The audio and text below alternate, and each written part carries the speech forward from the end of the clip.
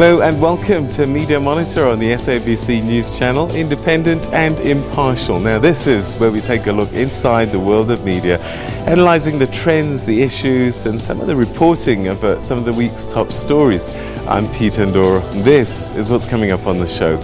We'll be taking a look at the fairness or otherwise of some of the media coverage this past week. Public Protector Busisiwe Mkhwebane lashed out against the media, saying that the headlines are biased and misleading towards the Chapter 9 institution.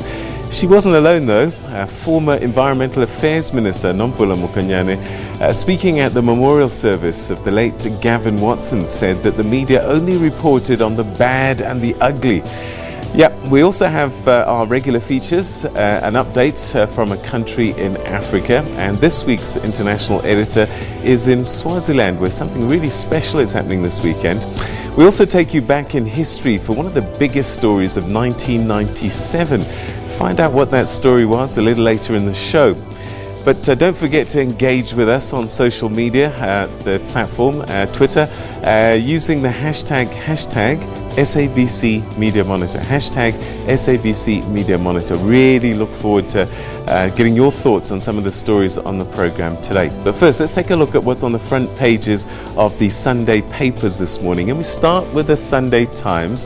And this week it leads with a story that taxpayers are not going to enjoy, I'm afraid. Yep, the paper's reporting that MPs are resisting any attempts to have their enviable freebies and perks trimmed in any way. Despite most citizens having to do without, some MPs are saying they want even more on top of their free flights, accommodation, meals, and salaries ranging between 1.3 million to 2.4 million rand a year, depending on what you do in Parliament. Okay, City Press. Well, the Finance Minister Peter Ndoro is on the front page of the paper this week, apparently facing the wrath of his party, the ANC, over his plan to breathe life into South Africa's ailing economy. Now, the paper says that there is anger in the ANC and Cabinet about what's being seen as a premature release of his 77-page turnaround plan, saying that he should have consulted wider and perhaps even allowed the President to own the plan that he released on the National Treasury website for public comment. The Sunday Independent, well, that front page story there is that of the late Bosasa CEO, Gavin Watson, and a full investigation that's been launched into the car crash that killed him last week, Monday. This is at the behest of the Transport Minister, Fikile Mbalula, who's taken this step after seeing the CCTV footage of the crash. The Sunday Tribune is got an intriguing story about a mega mansion that has been built illegally on stolen property. At the center of what's being described as a spiraling land grab saga are several hectares of land, sugarcane farmers, a local chief, and a businesswoman, as well as a high-ranking politician. Sounds like the plot of a movie. Well, a local tribal chief apparently has been facilitating the sale of land that belongs to other people. The Weekend Argus also has a story about the probe that's been ordered by the Transport Minister on the fatal crash that killed Gavin Watson. The Watson family also have hired a private investigator to get to the bottom of what may have happened regarding this crash last Monday.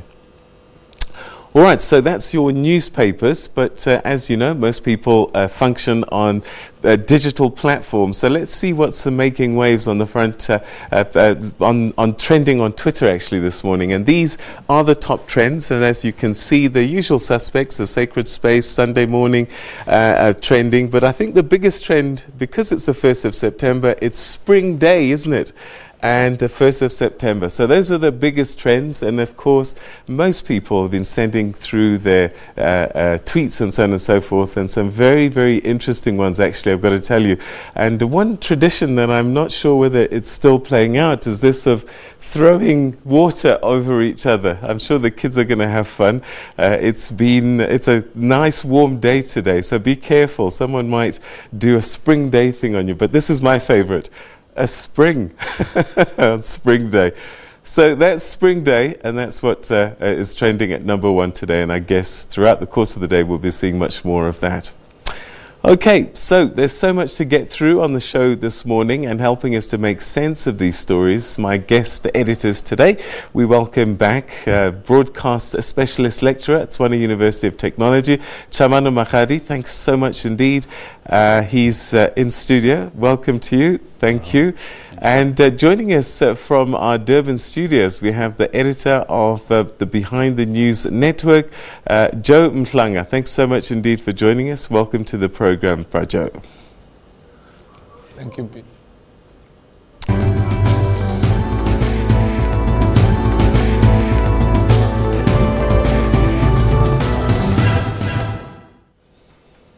Right, let's begin the show. Now, the Public Protector Busisiwe Mkhwebane says that the media industry is biased against her office. She further stated that the public broadcaster is also biased when reporting about the Public Protector. Mkhwebane was speaking during a panel discussion titled "How South Africa's Media Told My Story" during the launch of the UWC's Media Society.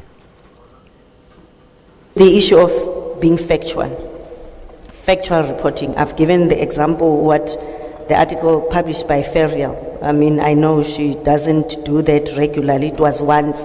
And for me, it's giving the reader an opportunity to hear what you've asked. In fact, read what you was asked. What is the response from the Public Protector? So for me, that is the best we can do as the media. But then the ulterior motives, indeed, all of them have ulterior motives. Let me explain to you. The very same Iqbal newspapers, there were articles which were wrong, which they published about the Public Protector, trying to show you that there are no holy cows here. The very same SABC, it's biased against my office. The way I had several interviews with the SABC journalists.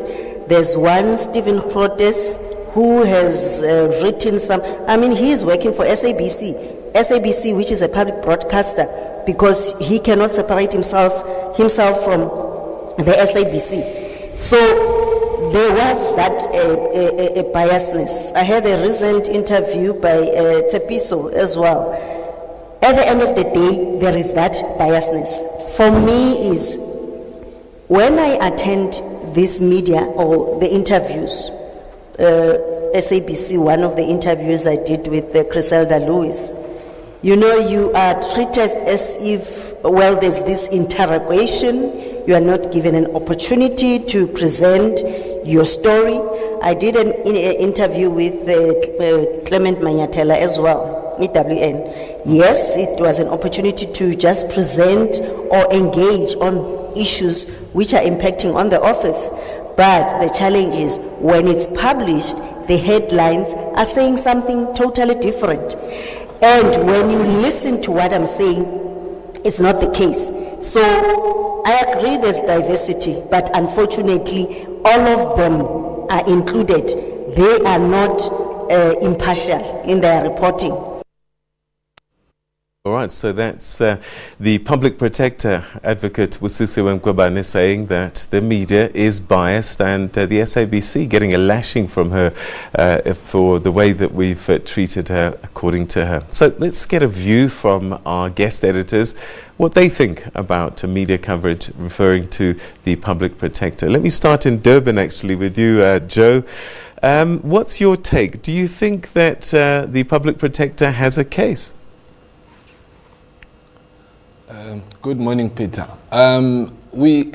Yes, I think so, Peter. We have seen the shift of how the previous Public Protector was treated compared to what we're witnessing now.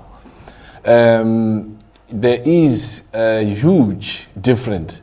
There is a push from the media to portray that office to look like it's a new office. It's an office that does not know what it's doing. It's an office that is just starting now. Meanwhile, we had this office for a while, and the way the previous PPs were treated. It's different from how things are done now. I mean, you look at almost all the headlines. You can go on online news. You will see that there is a push for the public to perceive or to look at the public protector as somebody who seemed to be the enemy of the state.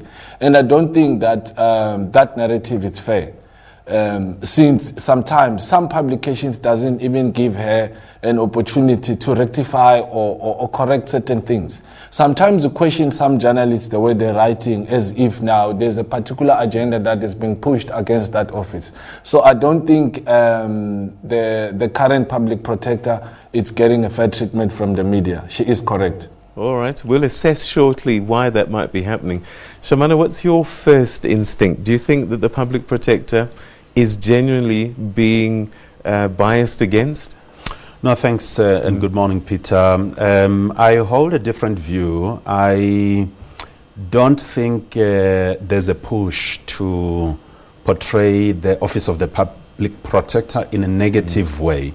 Media can only report that which is already in the public interest. Obviously, these are stories that are there. For example, if a court rule against the public protector, there's nothing you can do except just to say this is what the court is saying. So I don't think the media will go out of its way to try and portray somebody in a negative sense. And I can understand. I mean, look, Peter, let's be very frank here.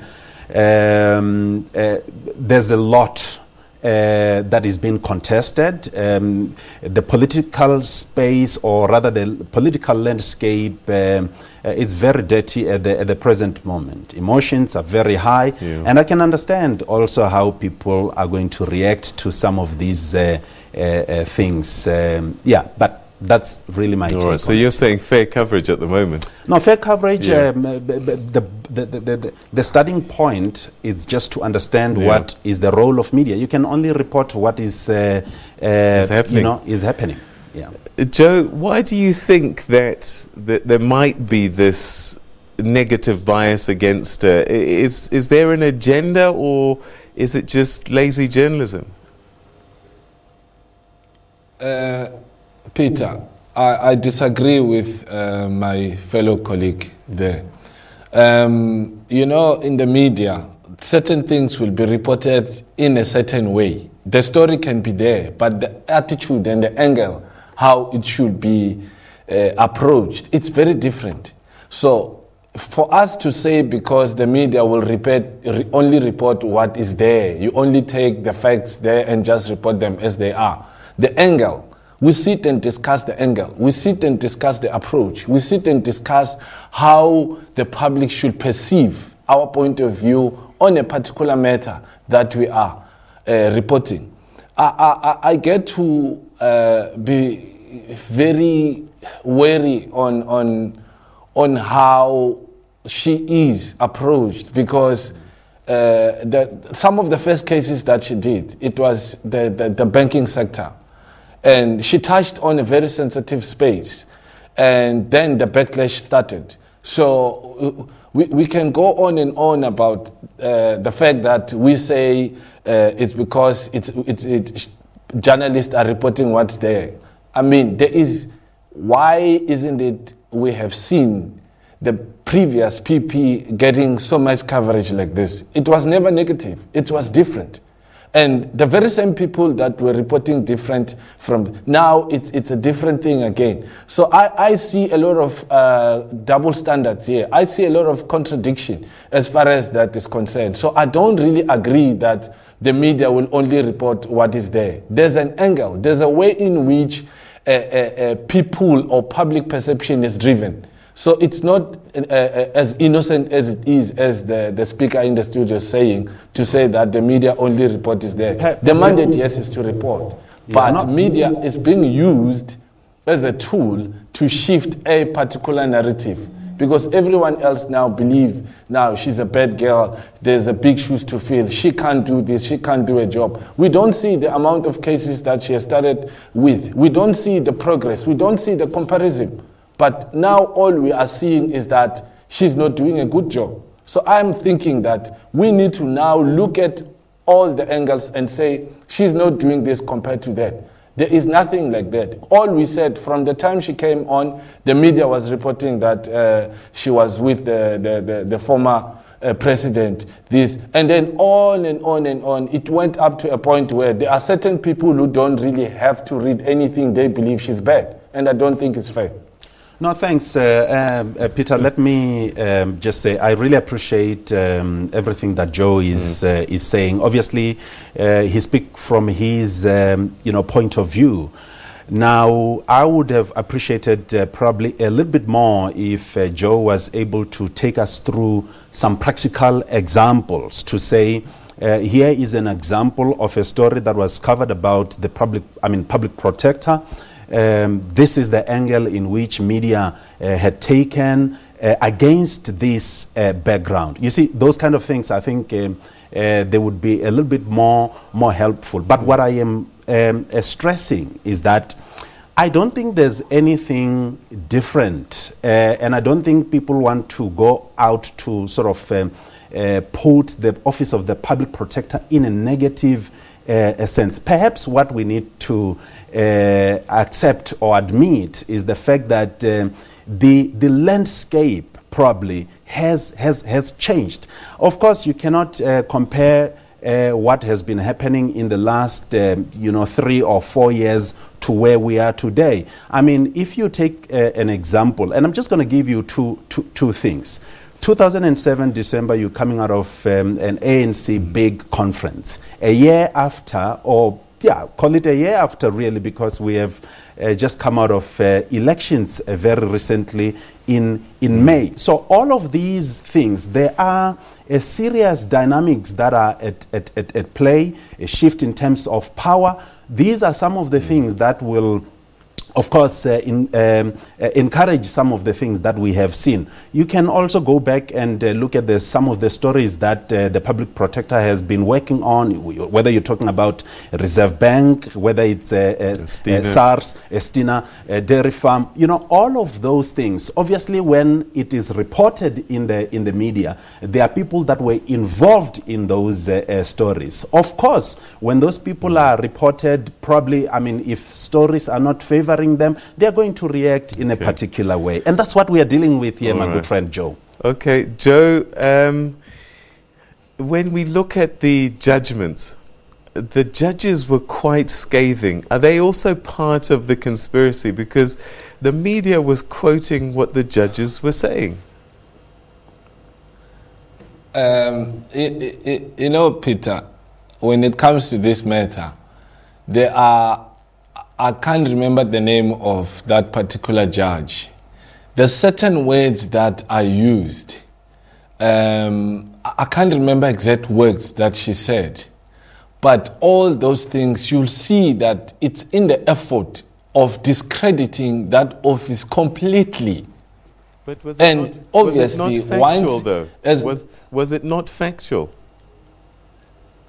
No, that is why I'm saying that if it's factual, how is that factual? If you can see that this person that is reporting on that matter, there's a disgust in the eyes of the judge.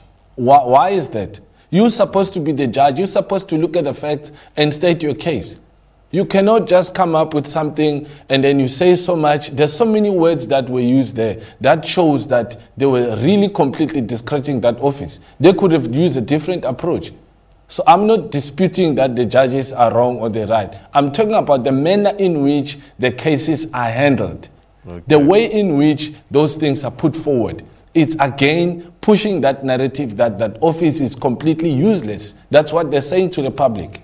That's what I'm saying. It's the attitude in which that office is treated.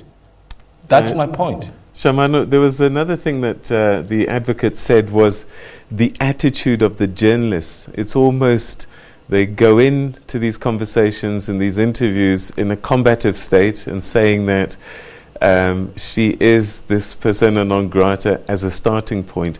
Is there something to that?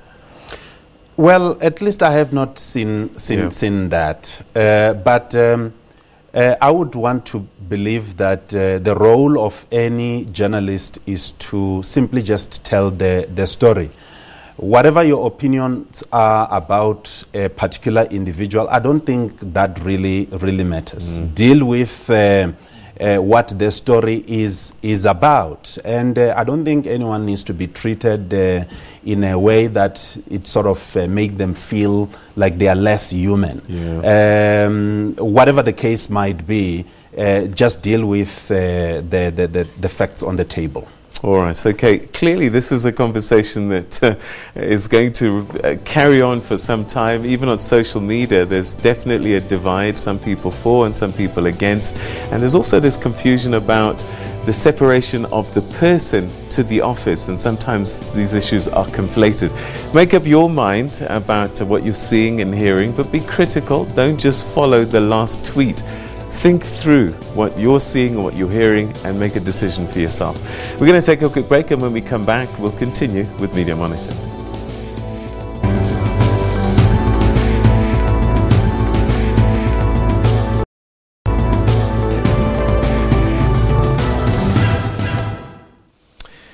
Welcome back. You're watching Media Monitor. Let's catch you up with some other media stories that played out this past week.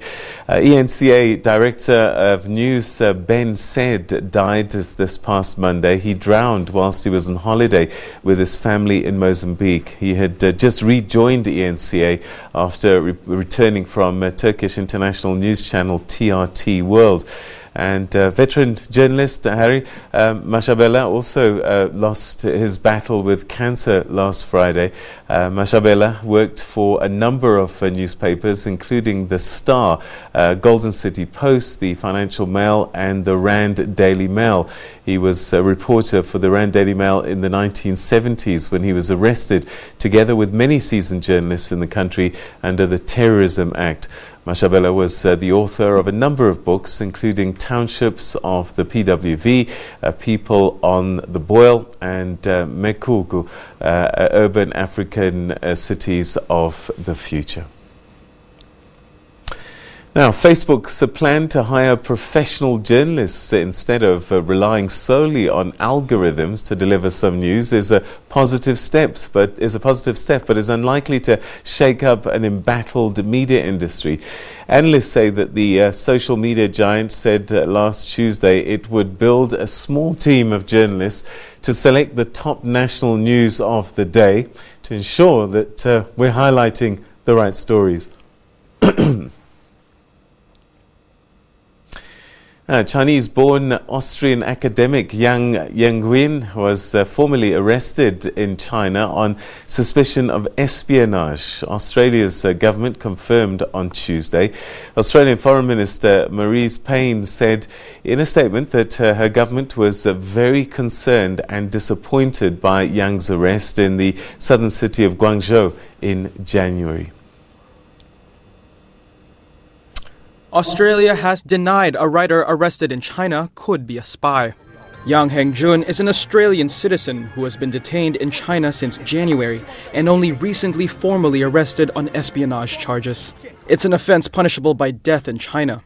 Beijing informed Australian officials Friday Yang's been transferred to criminal detention. Australian Foreign Minister Marise Payne spoke to the press on Wednesday. We are seeking for Dr. Young's detention, obviously, for him to be released in the first instance, particularly if he's only being held for his political beliefs.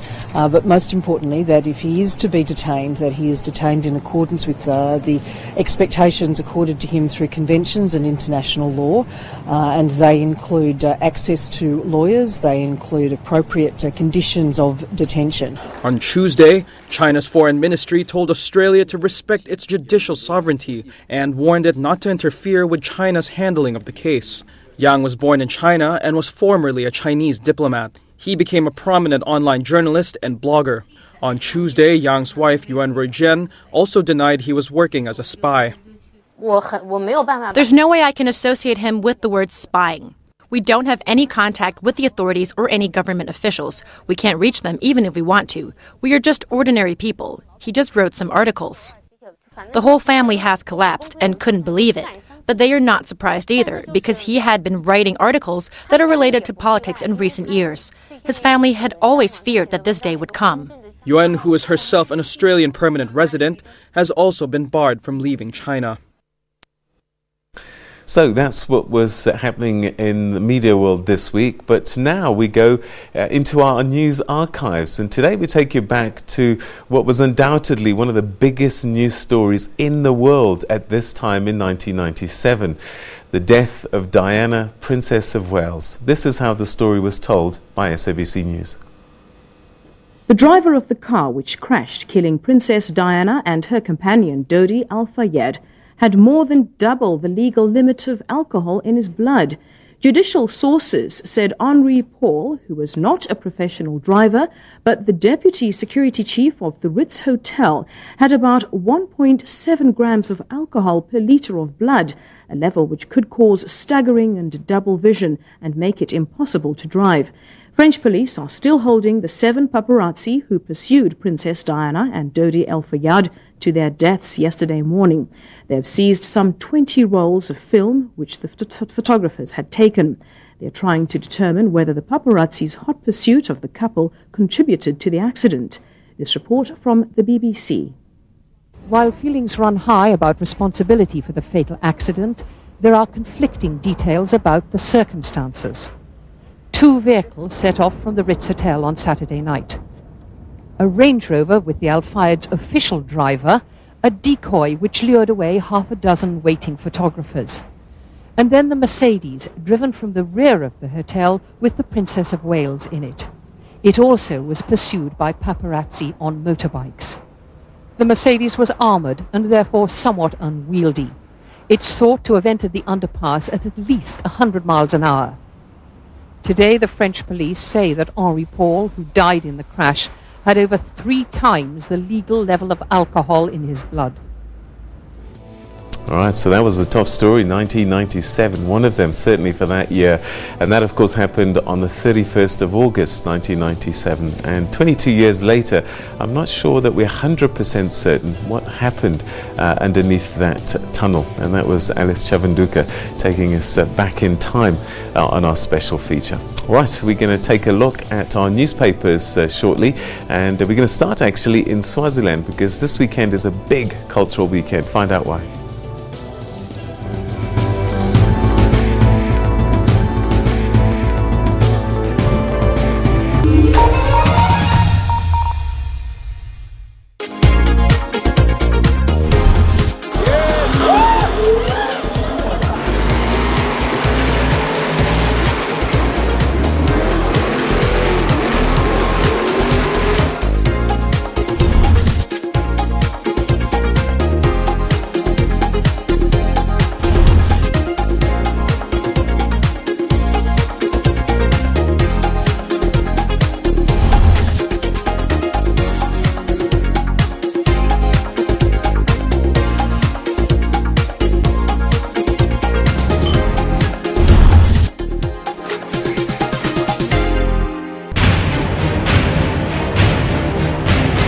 Standoff between Alexandra residents and police. Following a forced eviction, officers retaliated by firing rubber bullets. They just shoot at us.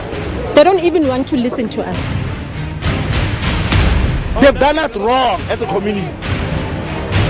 What created the situation? What led to these angry words being exchanged? You're forcing me to say I have doubt. What is that thing? Don't treat me like a small boy. Don't do that. Because Human Rights Commission is not God. Vuzimusi Dlamini, he's the senior investigator there, and he asked the question, can you just explain what this particular project did? Because of course there were a lot of money in that particular project, but it looks like little has been delivered.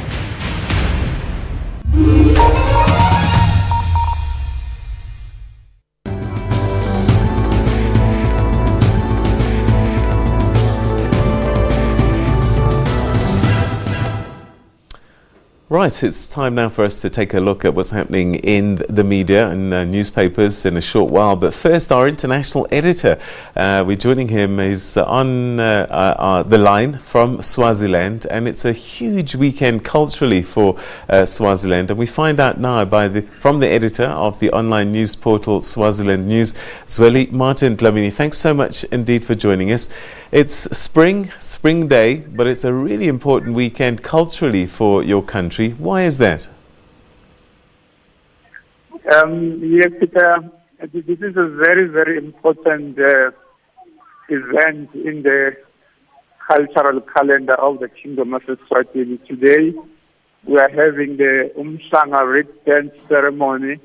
This is a ceremony of young girls, particularly those who are regarded as virgins. This is where they are taught about cultural values, how to preserve themselves, and how to behave in a good manner. But normally it is highly expected in other events such as this one, where the king chooses a wife. But Peter is not predictable. Sometimes he picks one, sometimes he doesn't. All right. So why is this such an important event? Why is it such a big event in the country? Yeah, it's a big event because it attracts the world to Eswatini. Many tourists visit the Kingdom of Eswatini to witness this event. So as we speak, most of the hotels here are fully booked. So we regard it as a big event on that aspect. And another thing, Peter, many non-governmental organizations, they seize this opportunity to educate young girls on how to, particularly on their rights, on their rights. They regard these young girls as future mothers, so they seize this opportunity to teach them regarding women's rights.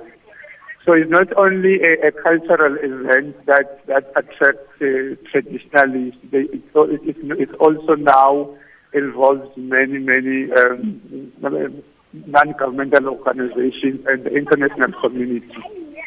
How many young girls are we likely to see today? I believe it's starting sometime this afternoon. Just give us a sense of size and numbers. It's close to, but it's more than 50,000. Wow. Between 50 and 100,000. Yeah. All right. Explain this. Explain the significance of the reeds that they carry. Traditionally, when a young girl carries the reeds, it regards them as the prize. That young girl prides herself as a virgin, and they come together and dance before their king. So it's a cultural event that encourages young girls to behave in a good manner until they become mothers. All right, so you said that we're not sure whether the king is going to choose a wife today. How does it normally happen? Does he just pick from the women among them? Can you repeat again, Peter? I was just saying we're not sure if the king will choose a wife today, but how does it normally happen? Does he choose amongst the young women that walk past, or is there a process that takes place before? There are many processes, Peter, that takes place behind the scenes, and I will make an example. He normally sends emissaries to identify that young girl which he thinks can be his next wife, and then that young girl is then expected to attend the wedding, and that is where the full process is then completed. It's not just that they just parade before him and then he picks. He doesn't do that. It normally sends emissaries to identify, or if maybe he saw that young girl somewhere, then that young girl will then be expected to attend the residence so that he can undergo the cultural processes of becoming the king's next wife. All right. And how many wives does the king have at the moment? Now he's there are about 14 wives. Wow. And each one has a palace of sorts, I guess. Sorry? And each one has a palace, I guess.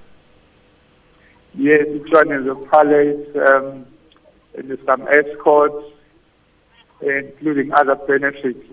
Yes. All right.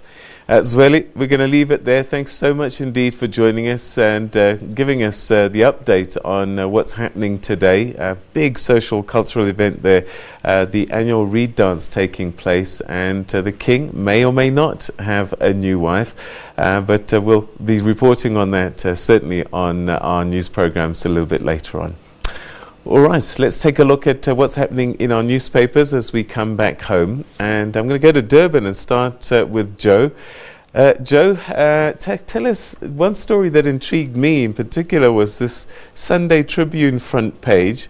What is this about a local chief facilitating the sale of land that belongs to other people? Is that what's happening? Peter, the issue of the land, you can call it part of the national crisis. Yeah. Because now the chief believes he owns the land, and he believes his people are not living in proper land or landscape. He believes that people are staying in the very skewed places there. So what has been happening now, the so-called rightful owners of the land having a problem with that, because the chief, it is alleged that the land is being sold from 30,000 to 200,000. So again, that is another thing that if he was giving the land to his people, I mean, why would you sell it the land for so much? And I mean, if you look at the people that are building there, you can tell that these are the people that can really afford, because you look at the houses that are in that area, these are big houses. So there is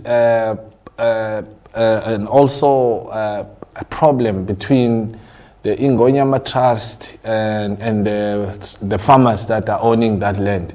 So, and it even went to a point where it's now in the court, because the two Indunas were the ones that were facilitating the sale of the land as far as this matter is concerned. But it is a big issue.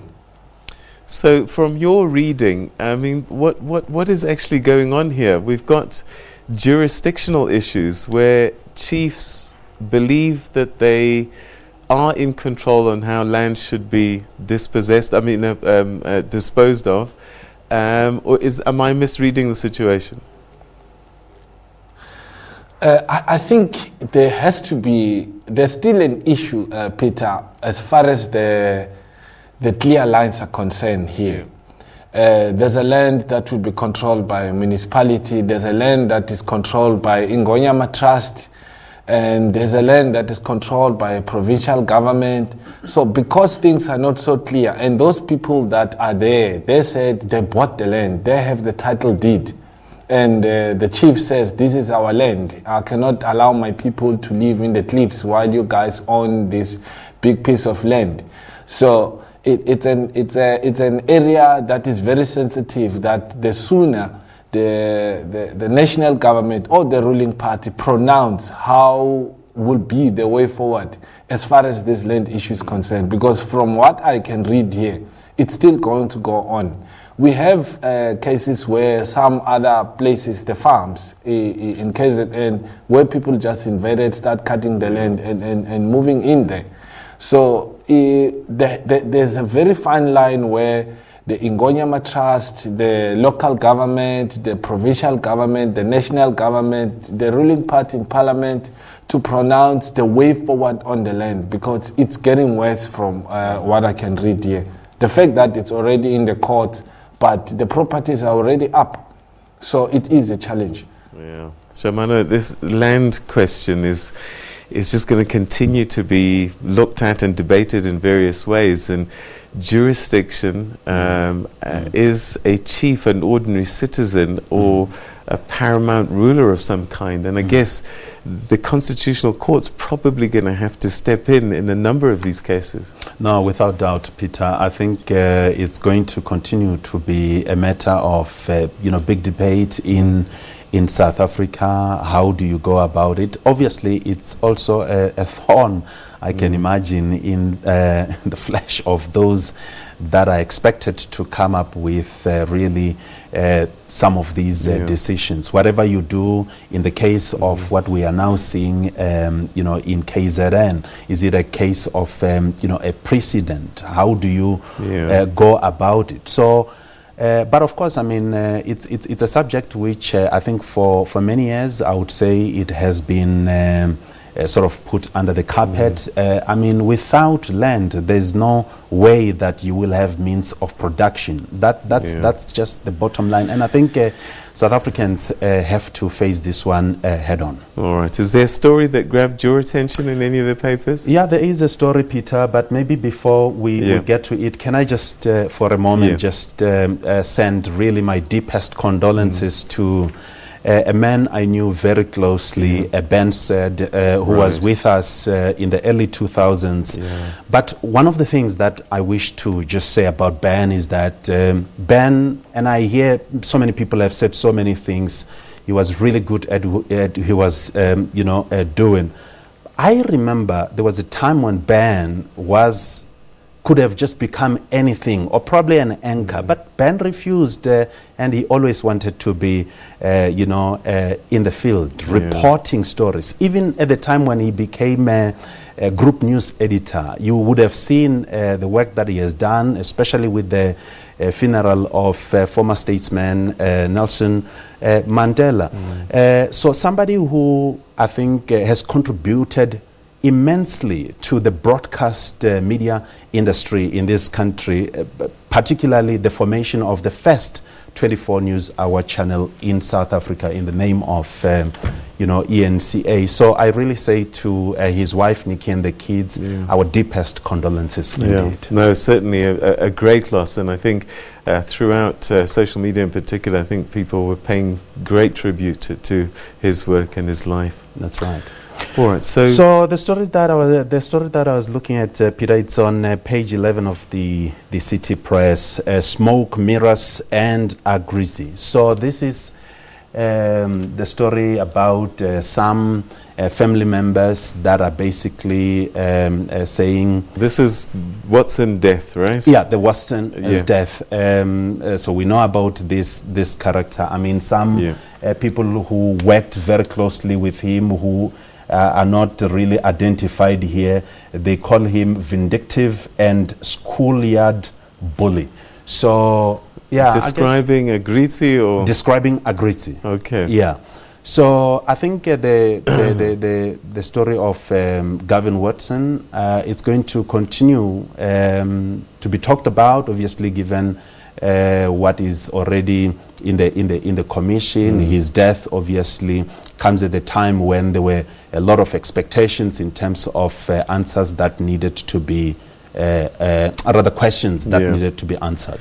All right, so gentlemen, I'm going to ask us to look again at the fairness of coverage, because Environmental Affairs Minister, former Environmental Affairs Minister Nomvula Mokonyane, at Watson's memorial service, lashed out at the media again, saying that this was, we reported only on the bad and the ugly. Let's take a listen to what she said, and then we'll discuss if there's any merit to her thoughts.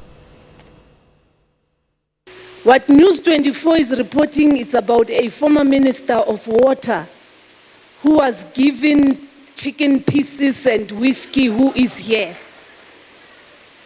My time will come, I will tell you what Gavin has done. All right, so Joe, a very angry former Minister of Environmental Affairs, saying that we don't tell these stories properly again. And let's talk about Gavin Watson in particular, actually, not even the minister.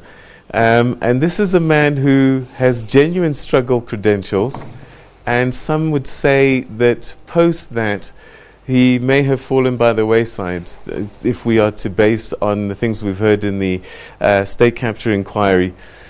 This is a difficult story to tell. It's clear that we're not just one thing. Do you think the media has done a fairly good job in trying to paint a picture of a whole person? Thanks, Peter. I think we all know that Gavin assisted. He assisted the ruling party in many things. We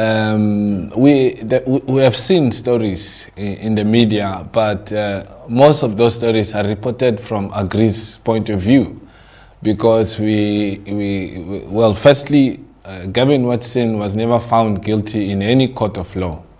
That I must indicate. So most of the things that we read about, it's the evidence that was led by Angelo Agriz in the state capture.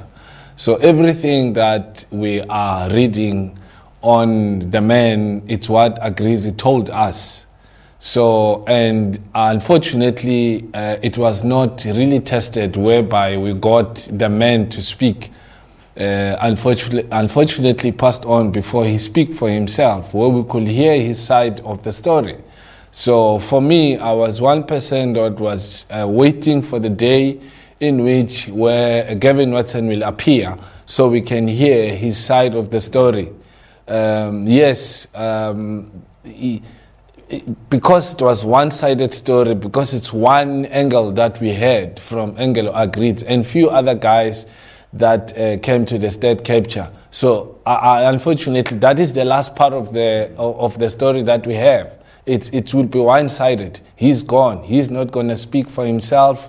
So for me, I would have been in a position to want to hear himself speak and say this is correct, this is not correct, because as it is, it's one-sided, and I'm going to stick to that.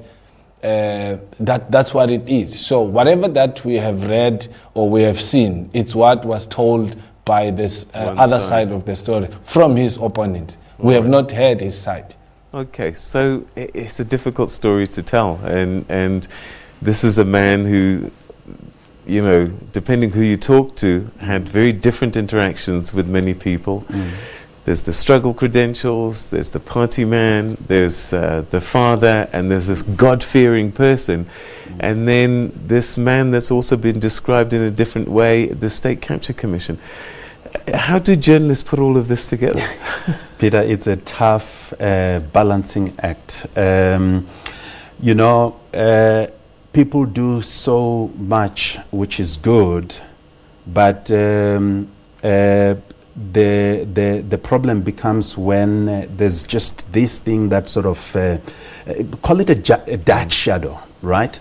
In the case of what we have seen with Gavin Watson, you would remember even the video showing him packing some stacks of money, and you know, it's all of that. But depending on who you talk to, like you're saying, I mean, the kids would tell you of how brilliant their father was, I mean, from a politics side of things, how he has contributed, you know, to the struggle. So it's all of these things that you just find yourself really dealing with.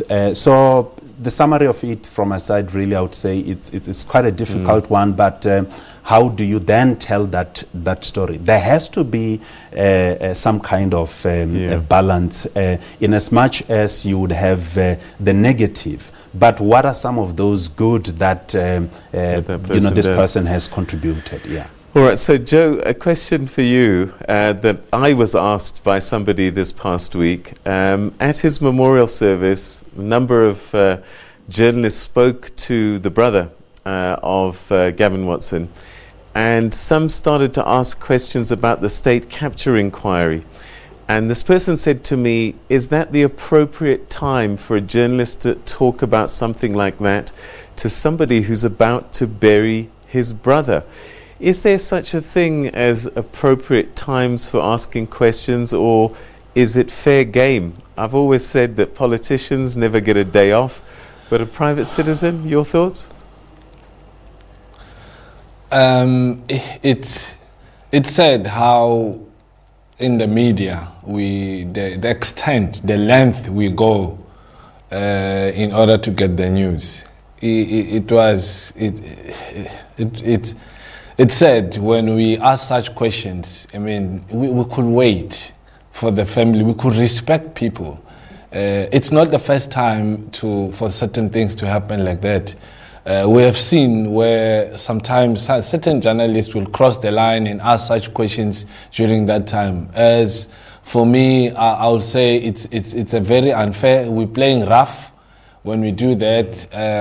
Sometimes there's pressure from our editors to say, no, ask these questions, get it done. We push the sales up in the name, at the expense of the people. Some of the people that are late, their families, we don't think of the children. We don't think of being sensitive. We don't think of being human at that side. We just want to become ruthless and just get the story and get out. And then now, if you were to think about it, would you, if it should be in a position like that, would you accept it if it happens to you where you get to be questioned like that? Sometimes as a media, we have to ask those questions at the wrong time. We have to ask wrong questions at the right time. So again, it's a 50-50. It depends on the mandate of those journalists, what it is. But personally, I would say it's unfair to ask the brother who just lost. Sometimes you'll find that that person is not even buried, but outside, those are the questions that the media would be asking. It is unfair. Shamana, your thoughts? Is there such a thing as inappropriate questions at certain times? Peter, timing is very important. I think in this particular case, obviously, for somebody who has just lost a brother, I think it would be difficult to even think of questions around state capture as we now understand it. A question was asked. So I would be reluctant. I would be reluctant given the circumstances. It doesn't mean those questions should not be asked, but it's just a matter of where you find yourself. Where are you asking this question? Who are you talking to, or who are you asking these questions to? So, yeah. Frankly speaking, I think I will be a little bit more reluctant. All right. Okay. So, as we start tying things up, Joe, what do you think is going to be big in the news this coming week? Is there something that we need to be looking out for? I suppose this probe into the crash could be one of the things. Is there anything else that comes to mind? Peter, there's very interesting things that are picked up in the Sunday Tribune. The loose ends in the Gavin Watson's death. They're speaking of the cell phone, airport ticket, accident scene, the neck wound. These are the things that are going to be guiding the way forward. I see some colleagues did a lot of work in terms of tracking the cell phone that was picked up in Bryanston, the issue on the airport ticket, the issue on the accident scene. So I think the more the story unfolds, the more the story comes up, the more all these details come up, we will be able to have a clear picture as into what happened, because it's still fuzzy. It's still not clear. I mean, there's a lot of things that are spoken on the ground where we're not really getting into the bottom. We're running out of time, so I want to say thank you very much to you. But in 20 seconds, I suppose, we still have to solve the issue of the mayor of eThekwini. No, that's a big one, Peter. I mean, we'll see how it plays out. And it's been a big one. The one moment somebody has resigned, the next moment, no, actually, it was a mistake. I sent it by mistake, so I still want my job back, you know. So, but yeah, let's wait and see. Let's see what happens. Yeah. Shamana, thanks very much indeed. Thank Joe, you so much. thank you very much indeed for your inputs. And you at home, thank you so much indeed for watching the show today. Join us again next week for more Media Monitor. Have a great spring day, and summer is just around the corner. Have a good one, everybody. Bye-bye.